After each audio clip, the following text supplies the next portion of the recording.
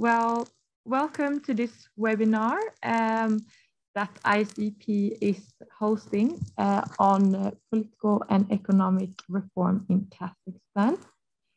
Just before I hand over the word to Johan Engvall, I would just like to remind you all about that we do not tolerate any discriminatory language in the comments, but we encourage you to ask questions in the Q&A function.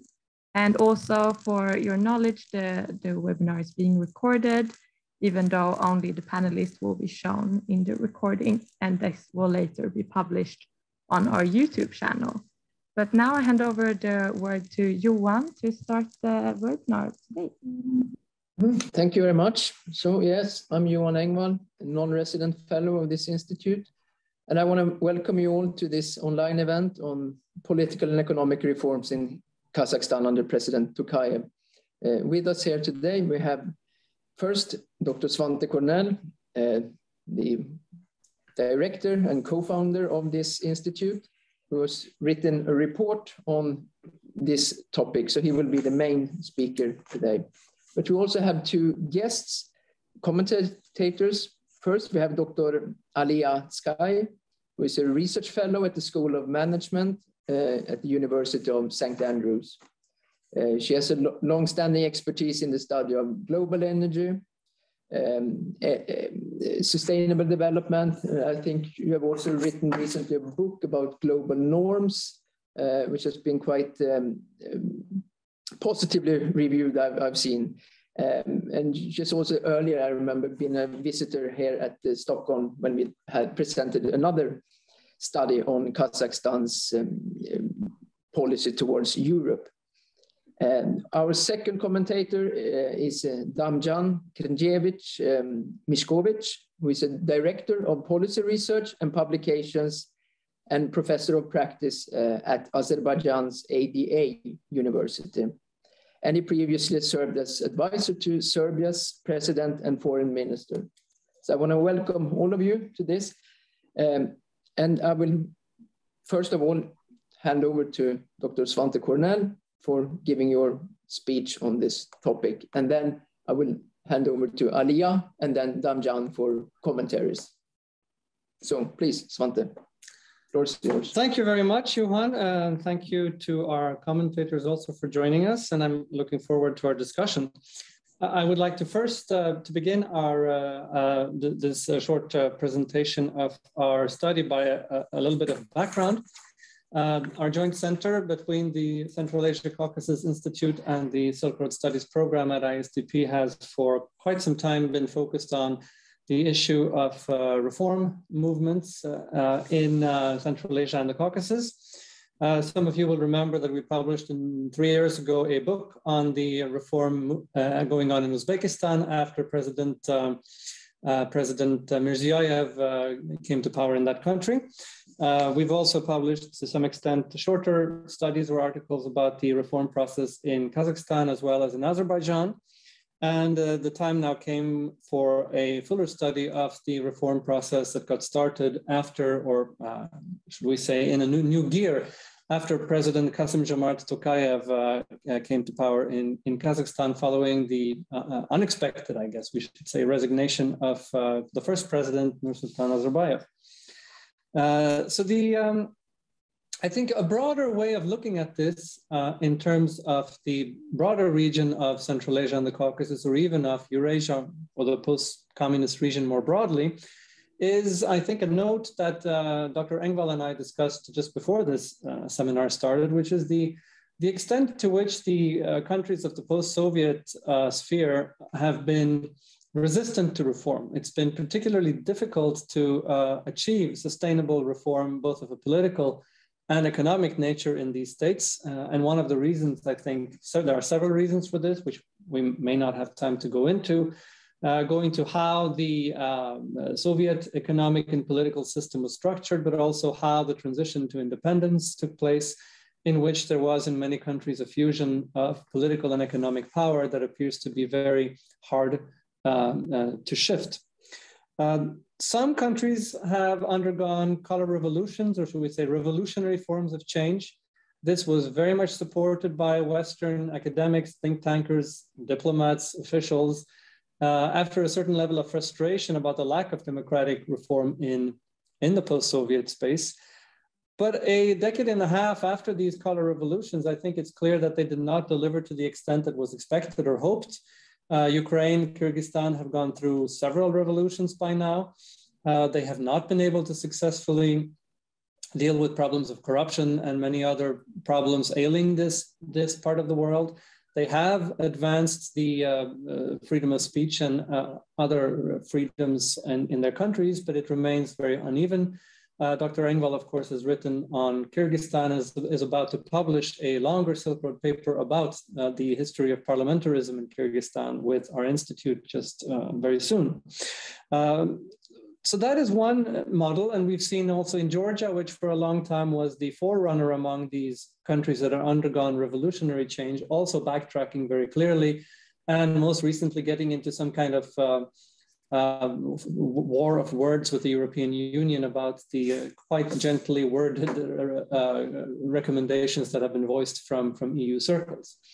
But there is another model that I think is being witnessed right now, and that is what you could call, if you will, an authoritarian modernization model that Kazakhstan has been in many ways a leader of. Uzbekistan and Azerbaijan seem to be on the same train. A model in which the country's leadership maintains political control, but engages in top-down gradual reform that at first touched only the economy, but I think everywhere it became clear to the leadership that that would not be enough. It was necessary also to engage in political reform because the economic reforms required it. I think it's too early to say whether this model will work any better than the model of revolutionary change, if you will. But both paths to reform have serious challenges, and I think it's important to understand what is happening in these countries that have chosen a top-down path to reform. What is it they're doing? What is it they are not doing? For us to understand how these reforms are advancing, and also how Western countries should approach the developments within these countries.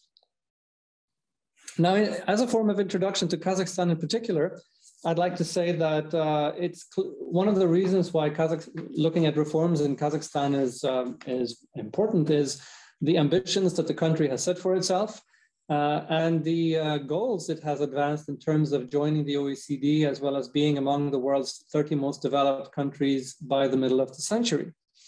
All of these large initiatives or visions were launched by the first president of Kazakhstan, most notably in 2012, the Kazakhstan 2050 strategy. And I think that it's been clear to everybody that to reach this type of lofty goals, far-reaching reforms are necessary. Some of these we touched on in our paper that Dr. Engvall was a part of, and Ali Atskai was part of our discussion here in Stockholm a few years ago on this, of exactly which criteria Kazakhstan needs to advance the most when it comes to joining the OECD or coming to the level of OECD criteria. And obviously those were the ones that touch on political issues most clearly. Until recently, however, the Kazakh approach was to focus on economic reform, not on political reform. President Nazarbayev on numerous occasions was very clear. He said, we say the economy first, then politics. This is a typical quote from President Nazarbayev. He said it many times at many occasions. But this is no longer the case. There has been a major shift, and I think that's a result of the shift in the global political economy in the past decade, which forced a revision to this strategy, or perhaps within the government of Kazakhstan, it tipped the balance in favor of the forces that sought to engage in more comprehensive reform. I think by 2015, if not earlier, it became clear that a focus on economics alone would not be sufficient for Kazakhstan to reach its stated goals, and that the diversification of the economy required reforms that went deep into the political realm.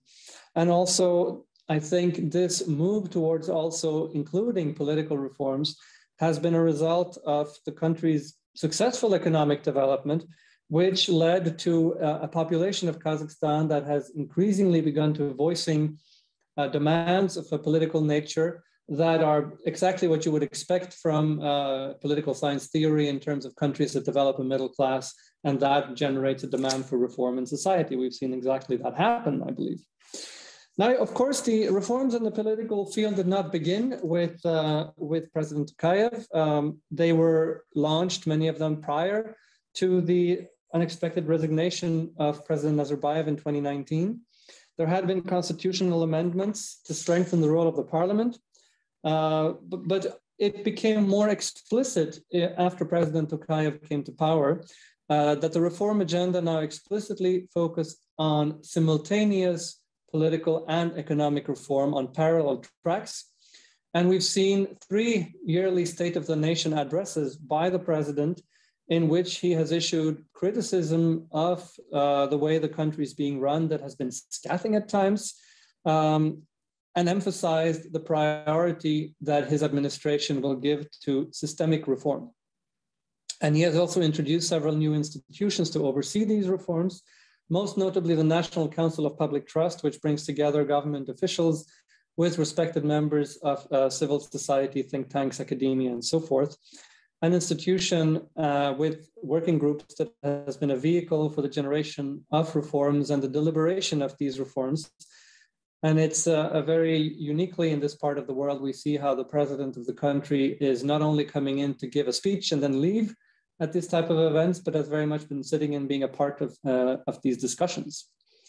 Our report, which I won't try to mention everything in it, but I'll mention a few of the main elements that we cover. We talk about reforms in the economic field, which of course are not new, but there is a new urgency, I think, to these reforms. In that really have to do with a digitalization and a diversification of the economy of Kazakhstan. And that very much is a result of the two crises of 2008 and 2014-15, and the price shocks that revealed just how vulnerable the Kazakh economy was to the oil price.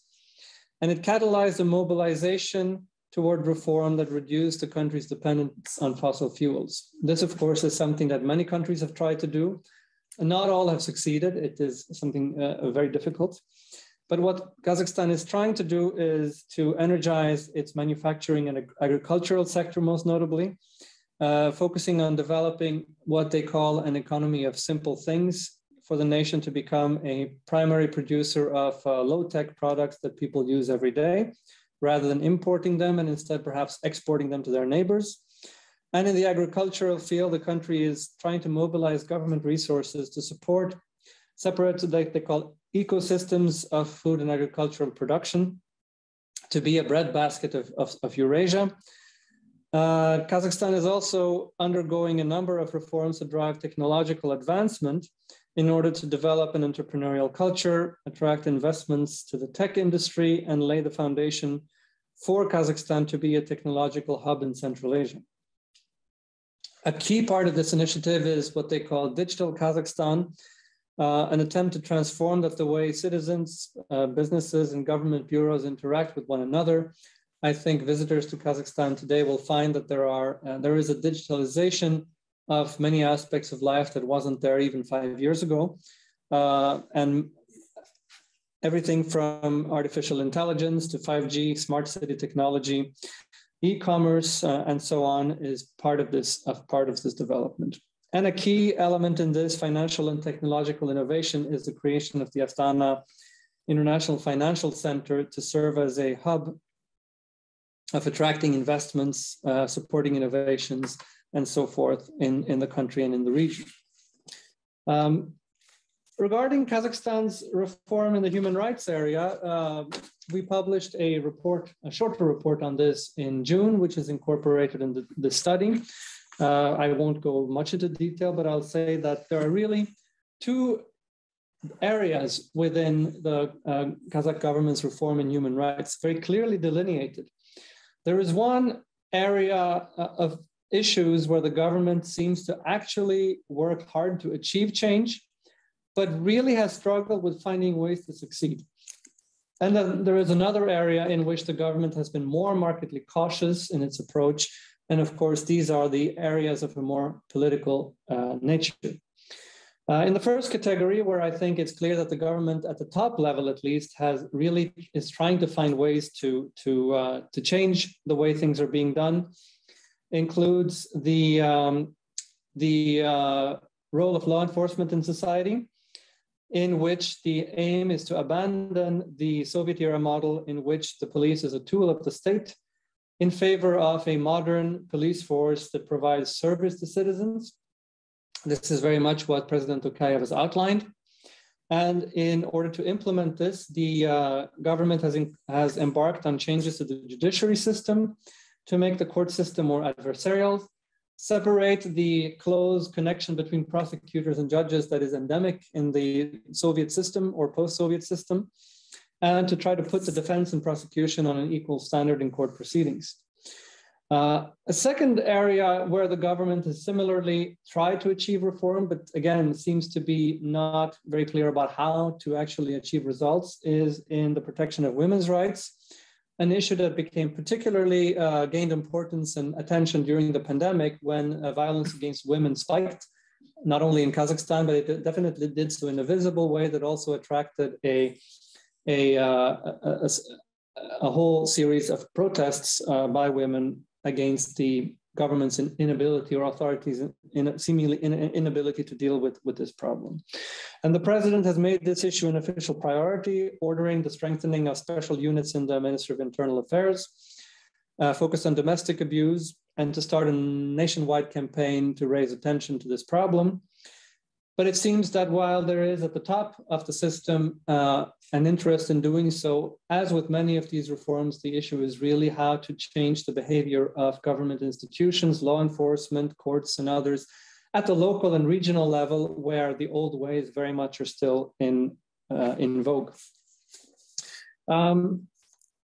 Like I said, there are issues where the government is proceeding much more cautiously. Those include the areas of freedom of speech and assembly and media. Here, President Tokayev has taken a step by affirming the importance of what he calls, quote, overcoming the fear of alternative opinion and creating a country where there are different opinions but one nation, as he likes to put it. And the idea has been to launch reforms to freedom of assembly, under which peaceful rallies now require only notification rather than permission. There was a law promulgated in May last year that didn't quite go as far as the president had indicated, with local executive bodies continuing to maintain various powers that would enable them to reject the holding of rallies. There are similarly reforms that have been introduced in the area of freedom of speech. For example, the decriminalization of defamation, which was a tool that was frequently used to stop efforts to expose the wrongdoings by officials at all levels of the state. There are also laws that have been changed. For example, the laws that talked about a fomenting hatred, which was very vague, were changed to talking about incitement of hatred instead. These changes are all quite positive, but I think it is also clear that these type of changes will have an effect mainly at the time that the culture of officialdom in the country changes. What I mean by that is that when the mentality of the justice system shifts from one that instinctively protects officials from citizens to one that protects citizens from officials. So there is a subtle and not so subtle change in the mentality of state officials at all levels that needs to happen. And I think that will only happen if and when it becomes clear to all officials that the incentive structure from the top has changed, forcing them also to change the way they do business. And we'll have to see if that happens. The third category, very closely related, is the field of political participation. Again, for similar reasons here, these are among the more sensitive areas where reform has been cautious. And I would say that the leadership of the country is torn between growing public demands for a greater voice on one hand, and the elite's inherent caution coupled with the need to manage entrenched interests that, of course, are skeptical of liberalizing reforms, as they are in every country undergoing such reforms. Externally, there is a similar divide between, with a government that is torn between, on the one hand, Western pressure to act faster and deeper in terms of liberalization. And as those of you who follow the geopolitics of Central Asia would understand, On the other hand, is the Russian and Chinese urge to maintain control over the political system at all costs. And that is nothing new for Russia. And I think China, which has traditionally not cared very much about the domestic political structure of its partners, I think Central Asia may be an exception because of the Xinjiang issue, where of course China would fear that more liberalization in countries like Kazakhstan would make it harder for the government of the country to maintain a quiet approach to what is going on in Xinjiang. And that is certainly the highest priority of China in this region.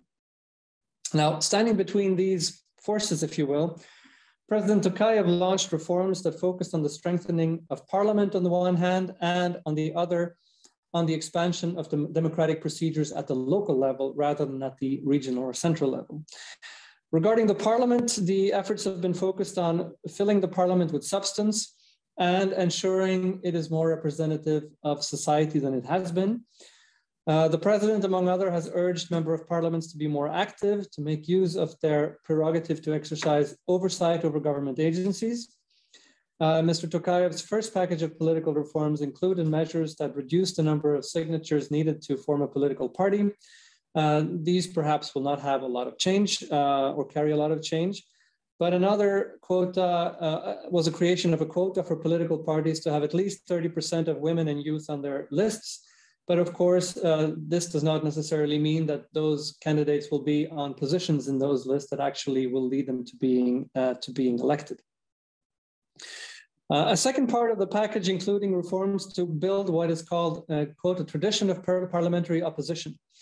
And this is the first time that the country officially has recognized a role for opposition parties in the country's political system by guaranteeing the opposition a chairmanship of standing committees in the parliament and the position of secretary in 2 standing committees in the lower chamber, and for the opposition to initiate parliamentary hearings at least once per session of parliament.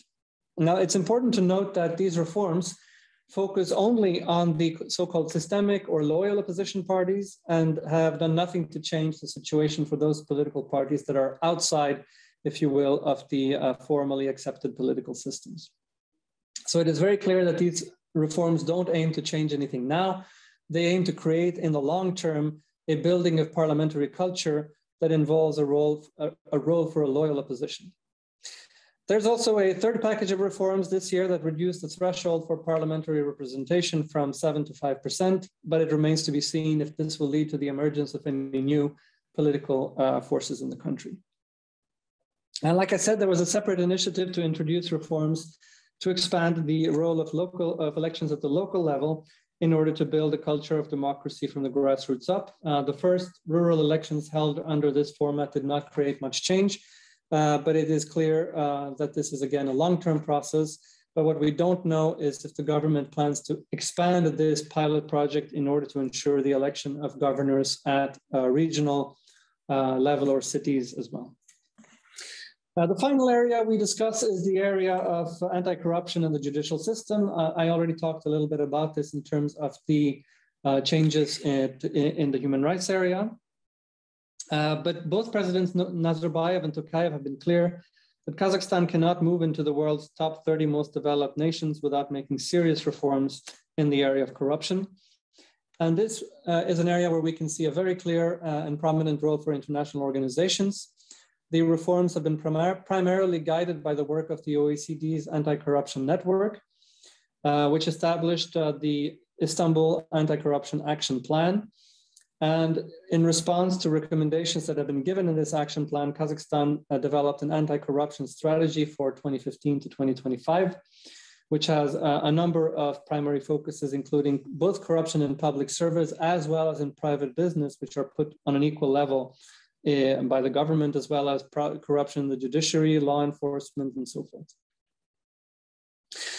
To combat corruption, the government has reorganized the country's law enforcement to include an anti-corruption service that reports directly to the president. A number of regulations have also been instituted that increase accountability of government officials and restrict their ability to engage in various types of corrupt behavior. One key element in this process is the digitalization also, the Digital Kazakhstan platform that reduces the opportunities for illicit interactions between citizens and government officials very much on the model, I would say, of what was started in Georgia and then was also continued in Azerbaijan after that. All of these efforts are taking place, I guess, in the context of an increased partnership with not only the OECD, but both the UNDP and OSCE have been involved in this area. In summing up, I'll return to my initial remarks, which where I put Kazakhstan in a category of countries that are engaging in, or where the elites, I should say, have realized that there is an absolute need for reforms of a political nature, not only for their own, should I say, remaining in power, but for the stability of their countries. The stability, they have come to realize that the stability of their countries now requires moving ahead with political reforms, not least because the days where governments of oil-producing countries could essentially buy themselves political legitimacy may no longer be here. I think they have understood that those days are not coming back, at least not for the long term, and that it will be necessary to achieve this form of political legitimacy in other ways.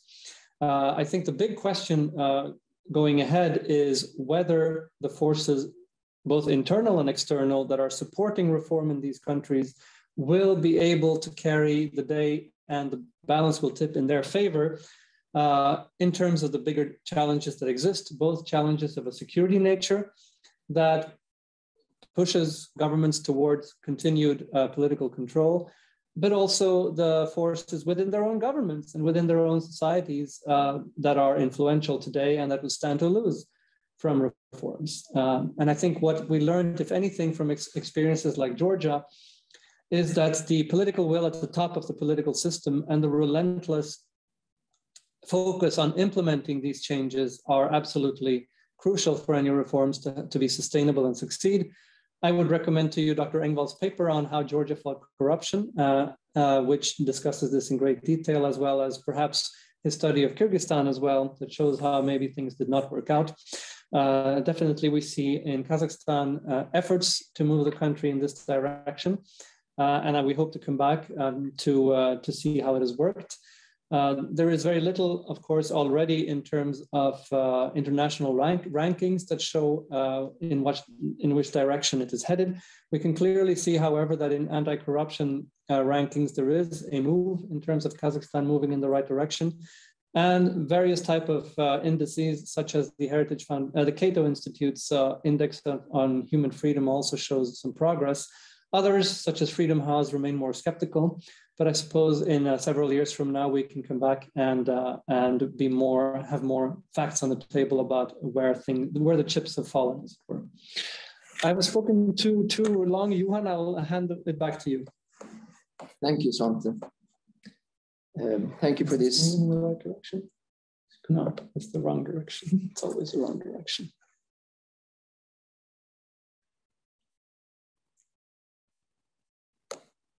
So thank you for this very thorough overview of Tokayev's reform agenda. Now I look forward to hearing from our commentators. Let's start with Aliya, please. Thank you. Good afternoon, good evening to everyone. Thank you very much for including me, and it's great to be even virtually back to ISDP, and I was very happy to read the report. It's very comprehensive, and I commend you for that, for an enormous job that you've done, Svante. So it's fantastic to see the work out.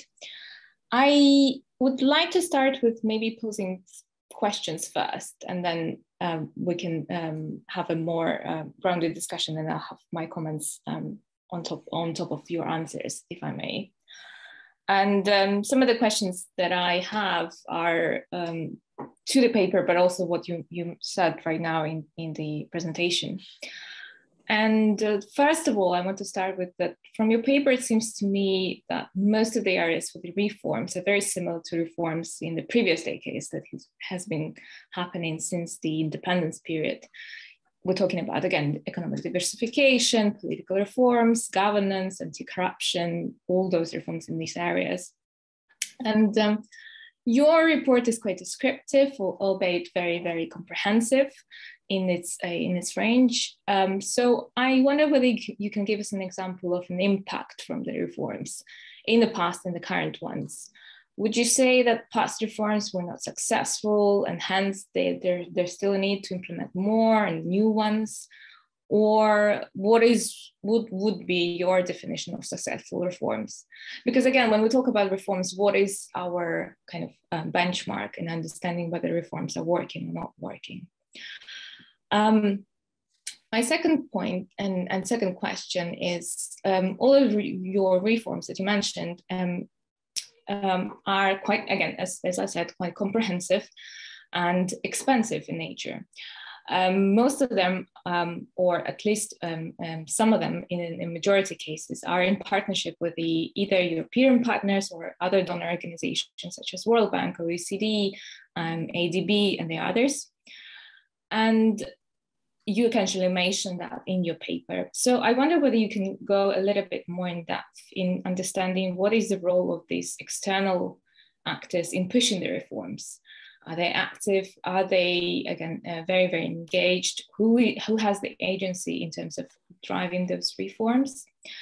And then again, I would urge you to reflect on the effectiveness of such external engagement. Again, how much input can these partnership organizations happen?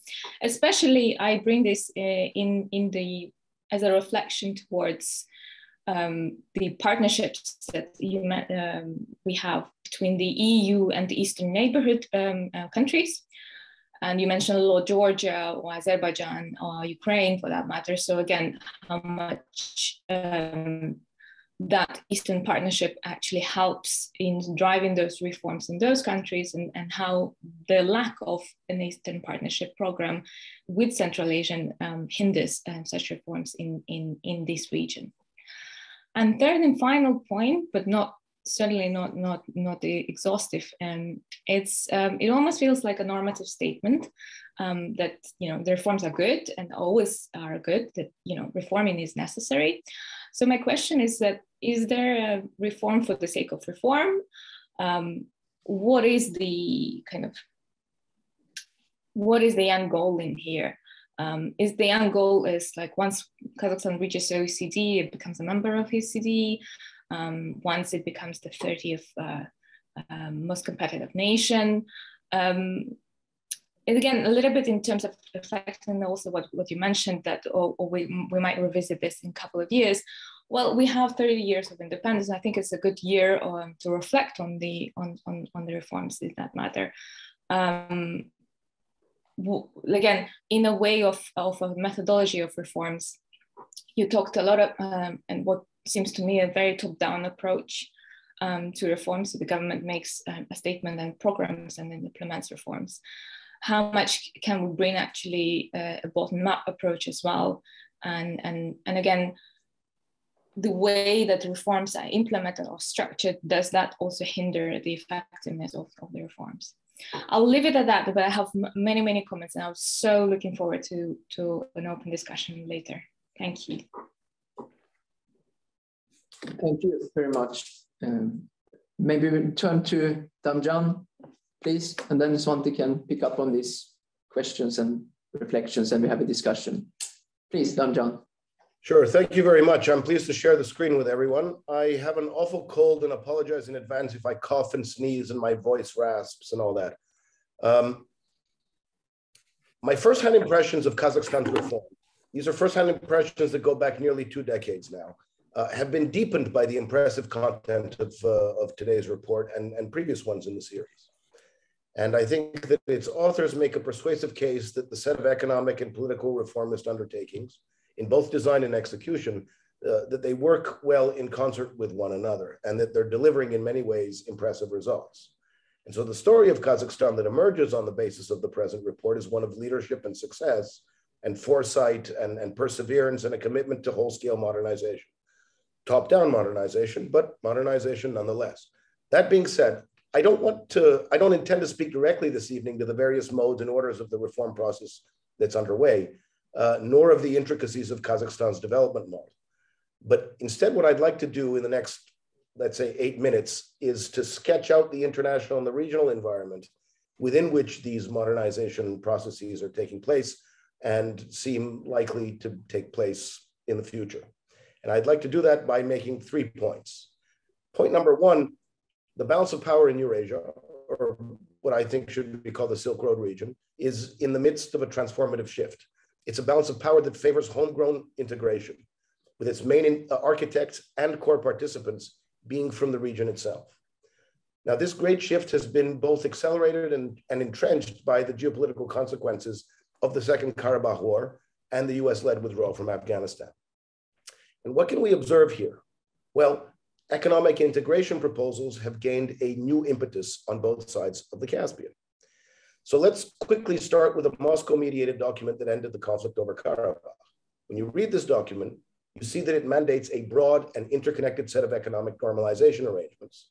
And once these are put in place, they're going to reverberate far beyond Armenia and Azerbaijan.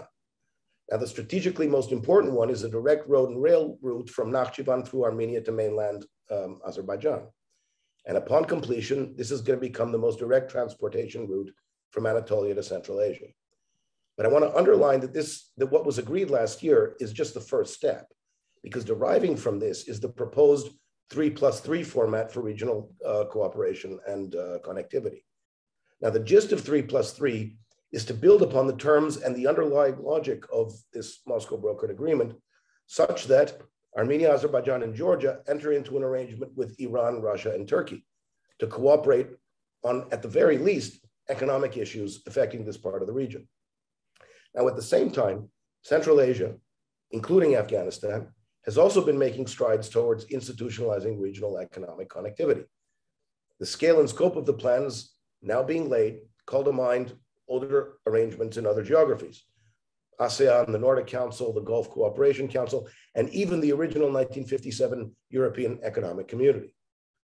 Now, all of you presumably know that the seeds of regional integration, at least in Central Asia, were first planted by President Nazarbayev in the 1990s. And it's his conceptual vision, more than anyone else's, that's now becoming fecund. So the fertilizer, as it were, that spurs the growth of these seeds was able to be deposited properly across the region only after a changing of the guard in Uzbekistan. And soon thereafter, as everyone knows, I think we have a text-based process of Central Asian economic connectivity and regionalization that's starting up again. So this was November 2017, and since then it's continued in various formats. Now, the important point here is that the Taliban takeover of Afghanistan hasn't stalled the momentum of such talks. The rotors of all those helicopters flying around Kabul this past summer didn't blow away the fertilizer and the seeds and all that, if I can keep going with this awful analogy. Now, a major reason is that pretty much every country that matters in the Silk Road region has had senior level contacts with the Taliban for years.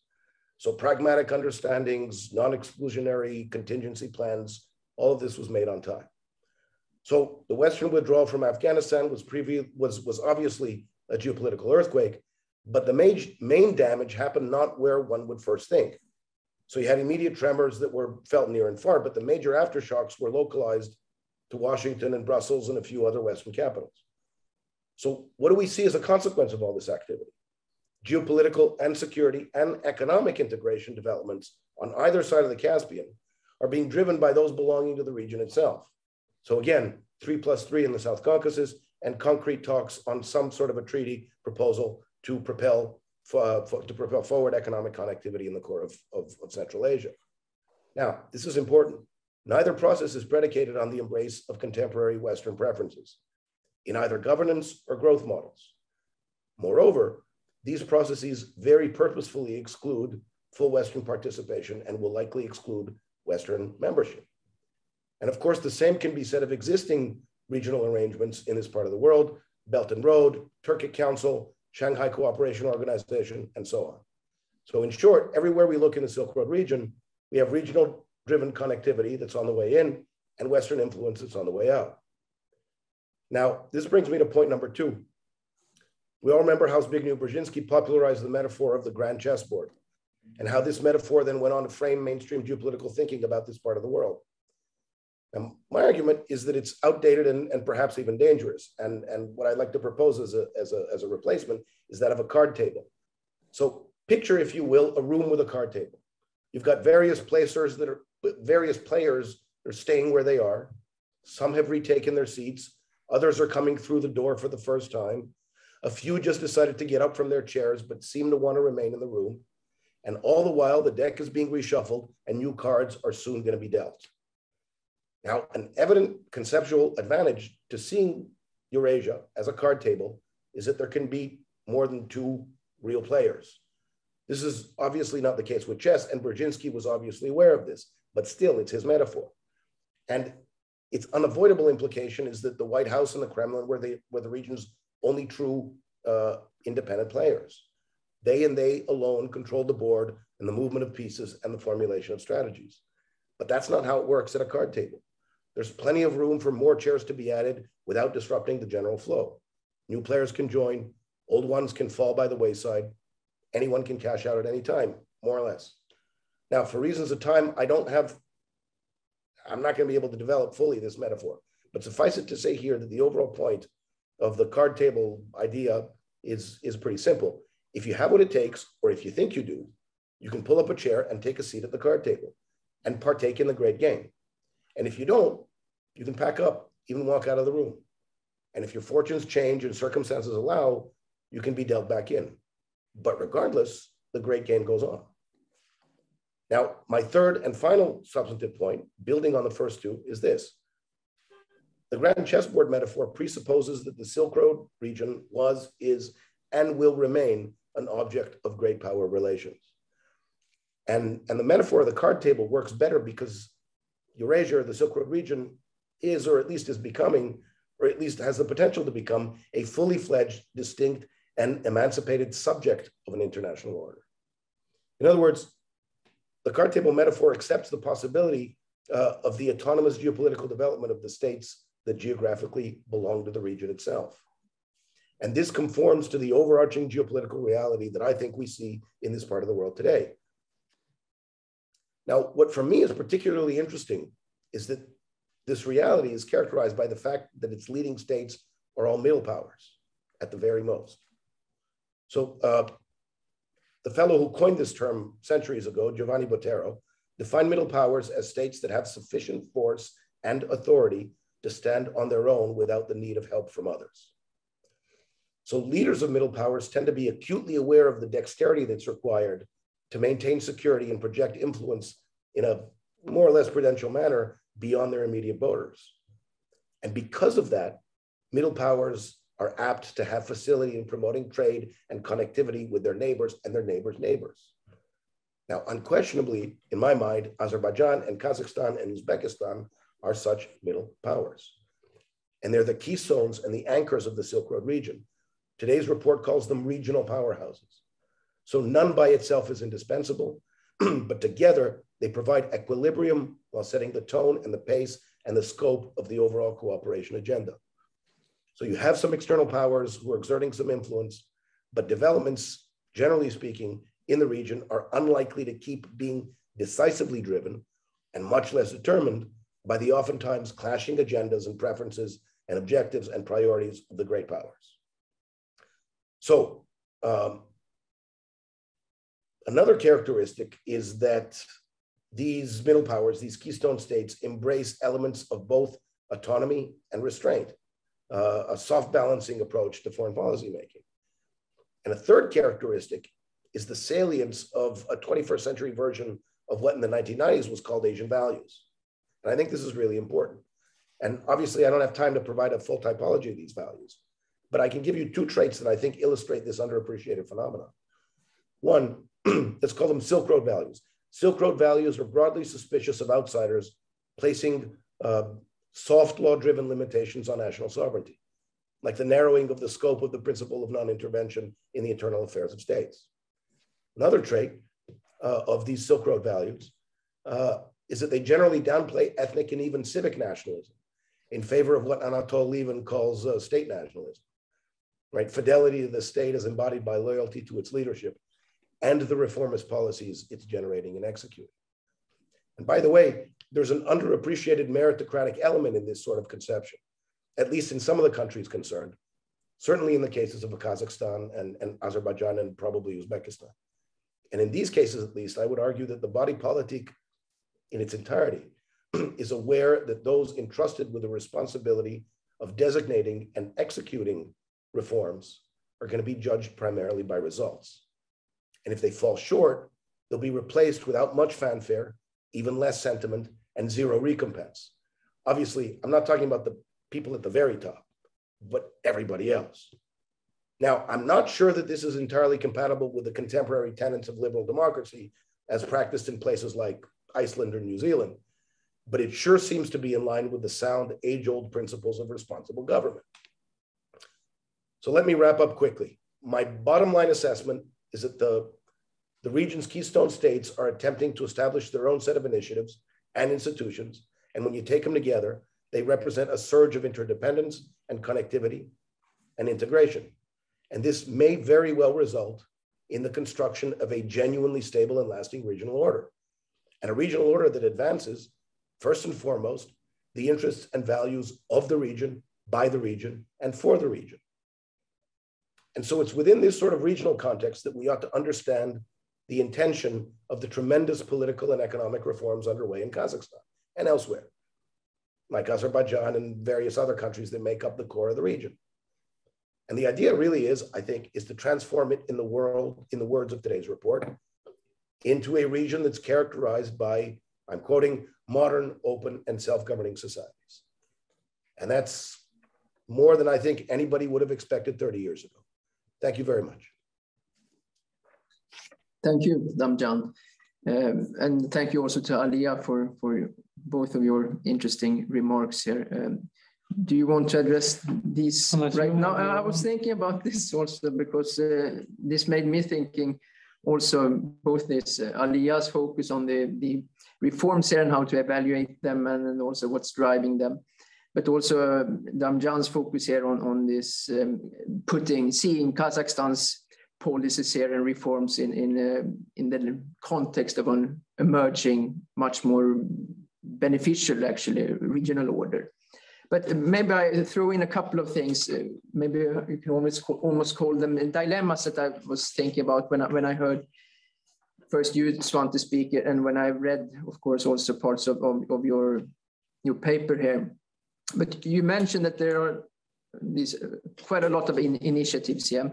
And I wonder, is there a risk that it becomes too much of all this, too scattered? So it's becoming very difficult to implement. Would it then maybe be an alternative to, is there a risk that they are focusing on too much? So could an alternative be to focus on a few areas and work on these more substantially or systematically, and then maybe build momentum for adding new initiatives or things like that? I'm thinking a little bit also about this, that maybe there might be a risk also with these very, as you mentioned, lofty goals, and these long-term visions. While it's probably, of course, very positive to have this type of long-term vision for society and the economy and the political system. But maybe there might also be a risk with this type of policy that you tend to see everything in this long-term perspective. So maybe you forget about those urgent things that needs to be addressed right now. Yeah?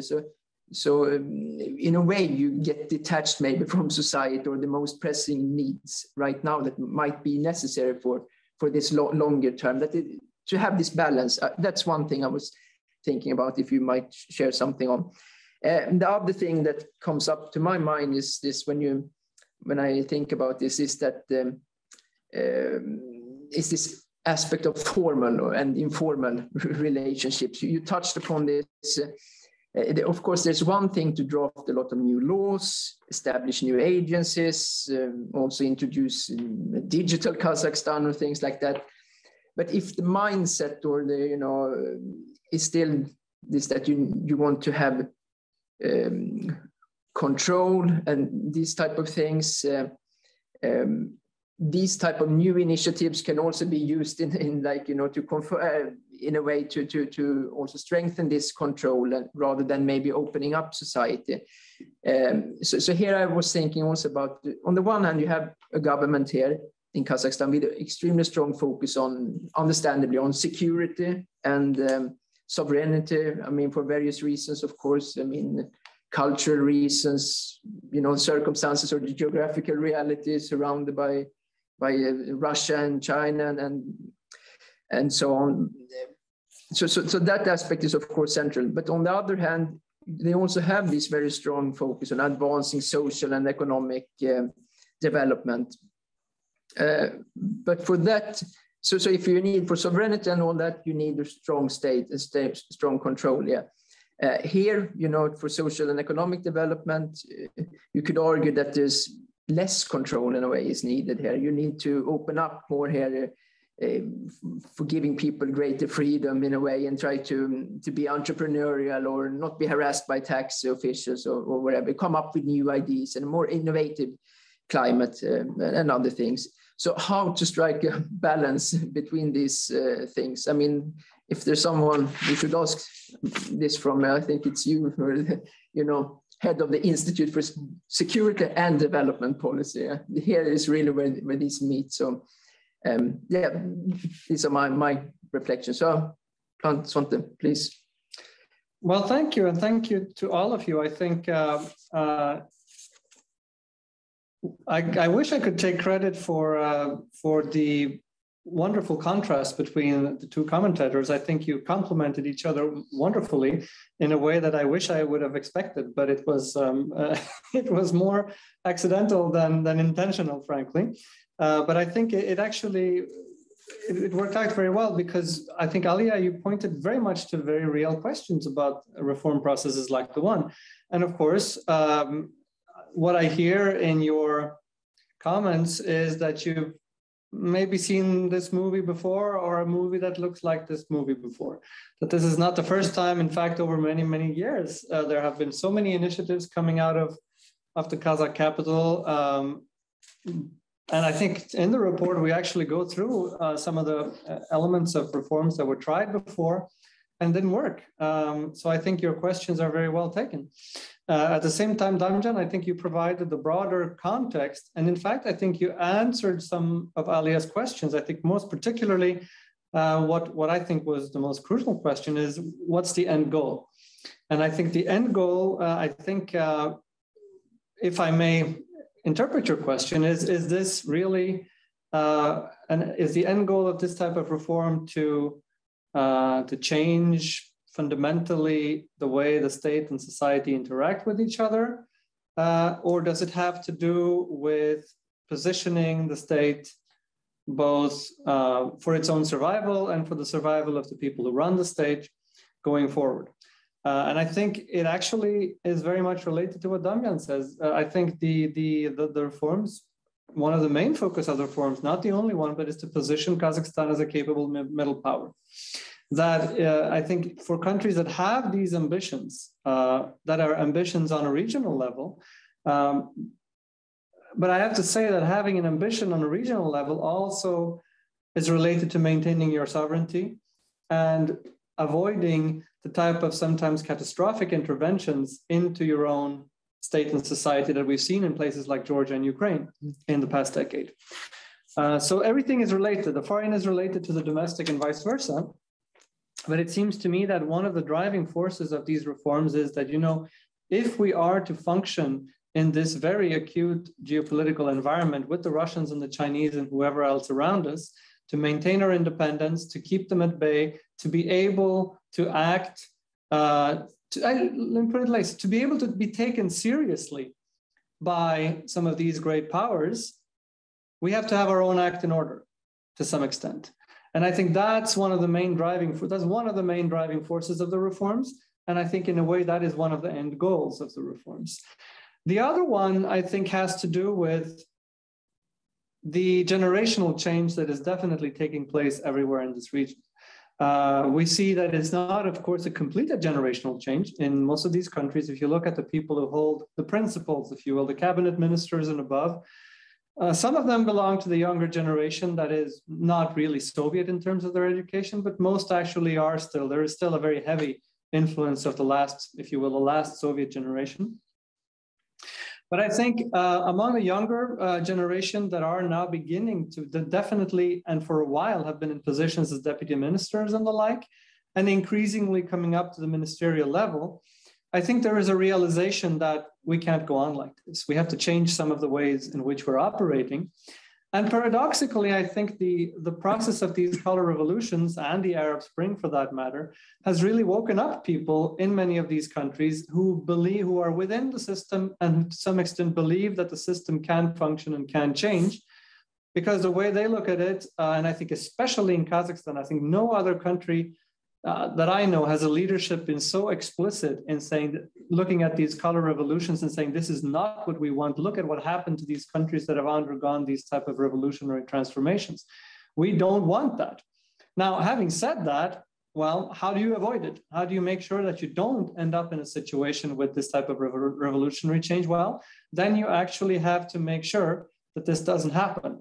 And I think the interesting thing to me is that in Kazakhstan and Uzbekistan in Central Asia, there's been a realization that you can't just engage in repression. It's not enough. It's not going to work.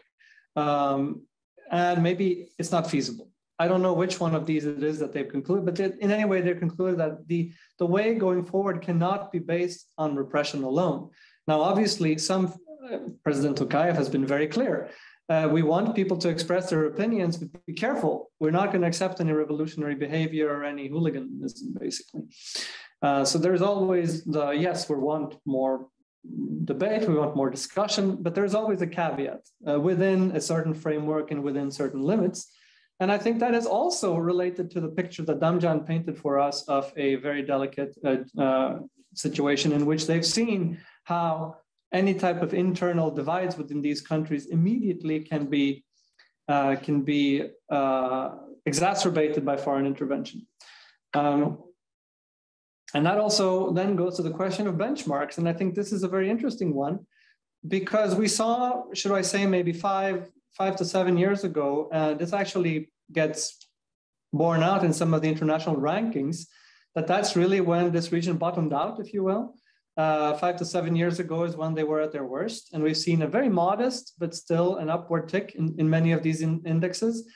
We could spend another hour criticizing the international indexes, but that's not the discussion here. What I mean to say is that until about 5 to 7 years ago, they were not really interested anymore in their relationship with the West. This was something that they saw as a problem. Many of these leaders saw the West as sponsors of revolutions and the like. But I think what we've seen over the past 5 years, and I think it's clearly timeable to the oil price collapse of 2014 to 15, is that if there is a consensus that we need to engage in reform, where are we going to look? It's not going to be to China and it's not going to be to Russia.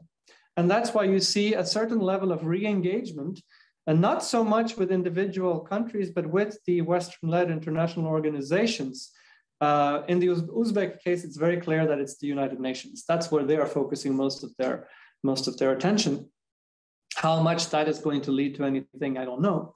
But in Kazakhstan, we see things like the OECD. We even see, to some extent, Kazakhstan approaching the Venice Commission of the Council of Europe with some of its political reforms. And the answer is always, well, yes, this is all good, but it's not enough, right? That's what the Venice Commission is going to say. And I think that's very predictable. So I think the thing for Kazakhstan, which is both a promise and a curse in a way, is that they have benchmarked themselves very highly. And the question is, how do you deliver? And even if your end goal is something different, when you've benchmarked yourself to the OECD and you have the population of Kazakhstan hearing every day that we're going to be this, we're going to be that, we're going to be among the 30 most developed countries, what happens if you don't deliver? And I think that is going to put, what my hope is that this creates a kind of a self-fulfilling prophecy in a way, that the government becomes a prisoner of its own rhetoric and then has to, so to speak, take one step after another to begin to fulfill on its promises. What I think is really the big question that is out there, and I alluded to this in my introduction, is that nobody really knows how you reform a post-Soviet system. Nobody's really succeeded. For a while, the Georgians looked like they were very successful. Now we see how easy it is to backtrack on some of the reforms that have been successful. And we're seeing now a different model. I'm not saying that this is necessarily bound to succeed, but what I am saying is that we see a new pattern, and we see a pattern in which Kazakhstan is in many ways taking the lead into this. And you identified it, Alia, very correctly. This is very much a top-down model. There is a particular space, the National Council of Public Trust, where a selected number of people, and I emphasize the selected people, are invited to contribute. But this is not something where the government is soliciting, anybody and everybody's suggestions and proposals. I think the developmental model has not changed. It's very much one that is led by elite consensus. And I think that probably connects again to what Damjan talks about, the emerging, I like your idea of the emerging Silk Road values, where this elite level consensus may be another one that you could add to that. I'm not sure this answers all the questions, but at least that's the best I can do. Johan, back to you. Thank you. I see that we're running out of time. It's already... We don't have any questions. No questions. So, yeah, then I think I want to thank especially our two guests, Alia Tzkai and Damjan Knjevich-Miskovic, for your extremely interesting input to this study and speech from Svante Cornell. And we look forward to reading this. I don't know when the paper will be. It should be online next week. Perfect. Okay, so I want to thank also our audience for tuning in, and I advise you to access the report from the homepage, isdp.org. Yeah. EU. And at silkroadstudies.org. Also, yeah, where you can access it. So thank you very much. Thank you. Thank you.